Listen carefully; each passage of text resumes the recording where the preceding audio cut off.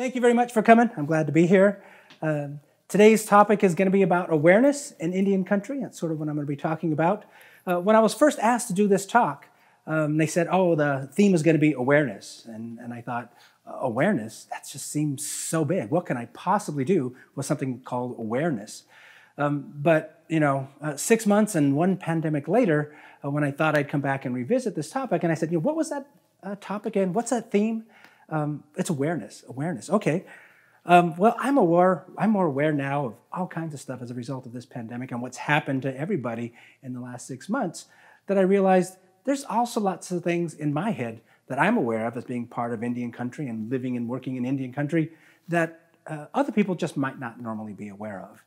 And I thought, oh, I've got a stage. I can make you aware of these things. And let's talk about that. Let's talk about COVID. Let's talk about Native Americans, and let's talk about urban Native Americans. And I just kind of said, yeah, okay. In the Native vernacular, studis. So what are we aware of now that's different than maybe 6 months ago? One of them, the simple term, is the pandemic. Pandemic is something we may have heard of. If you're a history major or had a history class, you heard about the Spanish flu, that was a pandemic. But most of us know what epidemics are. We have all kinds of epidemics. We're trying to keep from having epidemics. But now kindergartners know what the word pandemic means. I didn't when I was in kindergarten, but that's just me. So, and then even something like a virus. We know about viruses, with smallpox virus and HIV virus and chickenpox and you name it, all kinds of viruses. But unless you actually look at, disinfectant labels from here and there, you would never have heard of the word coronavirus. We all know coronavirus now. We know particularly the one that causes COVID, the one that causes the coronavirus disease of 2019. It's something none of us are ever going to forget, no matter how old you are right now. Even something like a simple word like quarantine. We all know what quarantine is. Quarantine means you have to be locked up. You have to be separated from everybody else for a while. We've all seen that movie where the guy comes in the airlock with the alien stuck to his face, and the doctors are saying, don't let him in. He needs to be in quarantine. And of course, they let him in, and a whole monster movie comes out of that. But that's quarantine. Even something simple like software like Zoom. Zoom is kind of a software meant for business to have face-to-face meetings without having to travel from distances. We're all learning from Zoom. We're all teaching from Zoom. Zoom has become a verb for us. It's all about talking and communicating with each other in this virtual kind of new environment. Zoom is part of our vernacular. It's part of our lexicon. It's part of our daily language these days. And then in the world of academia, we use the term disproportionate impact. In the world of equity and diversity between faculty members and administrators, we talk about how certain students, our African-American male students, are disproportionately impacted compared to the Latin American students or Indigenous American students or whatever it might be. That's a term we used in academia for that. But now we're all aware of disproportionate impact in terms of how COVID is impacting our communities. African-American communities have been hit really hard by this virus. Well, in terms of per capita, Indian country has even been hit harder, really hard. So at 27%, that's a lot of people. American Indians at 34% are disproportionately impacted by this virus. Some of you might even be aware of what's happened on the Navajo Nation. We got national coverage. Even Fox News did a bid on us. CNN did a bid on us. Navajo Nation, where I'm from, is 300 million people living on one reservation. It is the most highly infectious rate of any other community in the entire country. In the entire world, for that matter. Despite the quarantines, despite the curfews, there was a curfew from sundown on Friday to sunup on Monday. There's a curfew from sundown every day of the week. It's been a big deal. It's finally getting better, but it's been pretty tough. And if you might wonder, you might be wondering, why are even natives so disproportionately impacted? Why do viruses hit their communities harder than anybody else? Why are they more susceptible to things like COVID or some of these other viruses?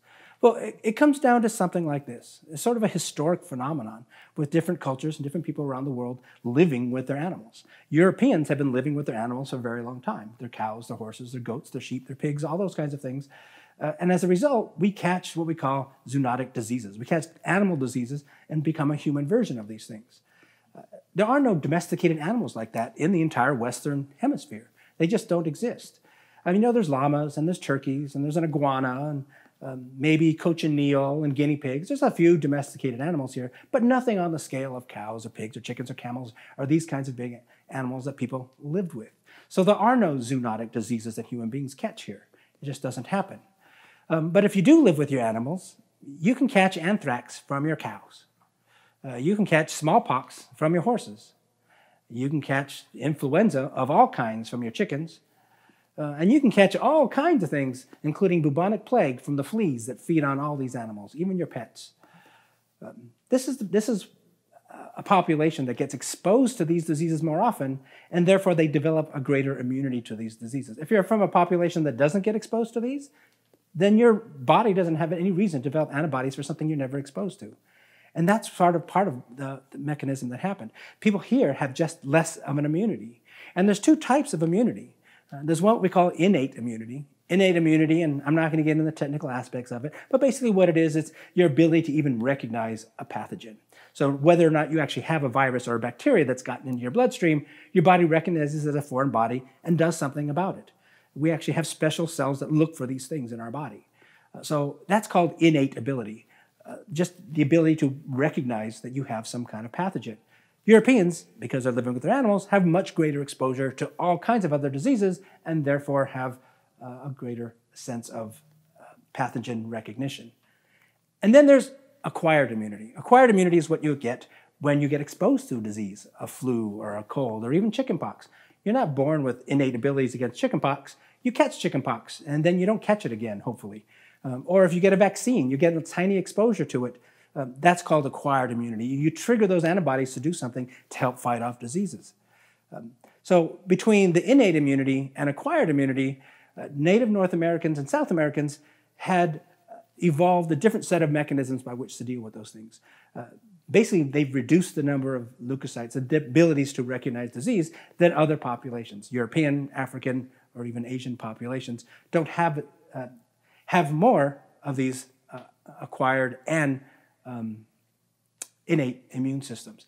And it's purely an accident. It's an artifact of the settling of the Western Hemisphere in general. The reduction in gene frequency, the reduction in immunological responses occurs as a result of the bottleneck effect. In other words, smaller populations came over from Asia, whether they came over from Siberia or whether they came over through Polynesia. It's still a small population that settled the hemisphere. And with them, they brought a smaller immunological response mechanisms. And since they were no longer exposed to these things, there was no need to develop any more diversity in that. So you fast forward about 20,000 years, and you get a huge diversity of cultures, a huge diversity of languages and people and traditions, without necessarily changing the immunology of all these people in the hemisphere. Were you aware in 1491 that there were about 120 million indigenous people living in North and South America? That's about 1/5 of the world's population at the time. That's huge. And after contact, as a result of that reduced immunological response, 100 million people passed away as a result of exposure to disease. And the Spanish brought it. They're not guilty. They didn't do it on purpose. They didn't know what germs were. But they are responsible because they did bring it. And to give you an idea of the scale we're talking about, I mean, COVID's been pretty bad. Over 200,000 people have died as a result of COVID. But in the scale of the 15th century, imagine 1.2 billion people dying as a result of COVID. That's the kind of scale we're talking about when 1/5 of the world's population dies from one pandemic. That's huge. But given all that 500 years of stuff that's happened in Native America, I want to emphasize we are still here. We haven't gone anywhere yet. Are you aware of the fact that we are represented by about 600 sovereign nations within the United States? 600 separate reservations that are treated as sovereign nations. We actually have treaties with the states and the federal government. We don't have MOUs, we don't have contracts. We actually have treaties like France and South Korea and Vietnam. We are a sovereign nation within the United States. So all these blue dots equal sovereign nations within the United States, including the really big blue one there, which is Navajo Nation. Indigenous America today is about 6 million people. We've gone from 120 million, today's population about 6 million people, which is about 2% of the US's population. But are you aware of the fact that only about 22% of us live on reservations? People think, oh, Indians all live in reservations. Not true. In fact, 60% of us actually live in urban centers. So that means about 3.6 million people live in Chicago and New York and LA and all these big urban centers. Like lots of other people move to the cities, leaving only a small percentage of folks that still live out on reservations. We call ourselves urban Indians. That's what we are. Like rural America in the 19th century, we moved to the big cities. Sometimes there was government policies that helped push us that way, which is another TED Talk altogether. But the reality is that urban Indians now actually make up the majority of all Indian people in this country. Yes, there's still a lot of people living on reservations, but they're small in comparison. So, we're all around you. You might not even realize it. And if you meet someone and say, hey, I'm Bob Smith, they don't say, I'm Bob Smith, I'm Irish. We don't identify our tribal identity either, usually. But if you look carefully, you realize we're leaving an imprint everywhere. We have our health centers. We have our public art centers. We have our training centers in urban cities, in downtown urban areas, whether it be Seattle or Chicago or LA or New York. We practice our ceremony, our traditional religions, out on the streets in the middle of the city because while it might be ideal to be in the canyon or the river or the stream, we do it in the concrete jungle because that's where we live now. And that's okay. It seems to work. You go downtown and you might have a round dance just pop up, just as part of some kind of religious ceremony that's coming up. Maybe Indigenous Peoples Day, maybe California Indian Peoples Day, something like that. You can find us everywhere in urban cities. You can even find us in Washington, D.C., where we have our own representatives in Washington, D.C. So I want to say, look around. Our beauty, our culture, everything that makes us us is all around you, and you might not even realize it until you look carefully. We're out there doing this, fighting the same battle you are. We're fighting COVID. We're trying to keep safe. We're trying to wear our masks. But we're also expressing ourselves and living in Native America in this very 21st century place. Whether you're an artist from Tulsa, an artist from Seattle, an artist from Sacramento, San Francisco, or Raisin Hill in Chicago, skating in Phoenix, American Indian people are still very much here. So now you are aware that despite the genocide, despite the government policies, despite all these things, in fact, in spite of COVID itself, many of us wake up every morning and say, today's a good day to be Indigenous. Thank you.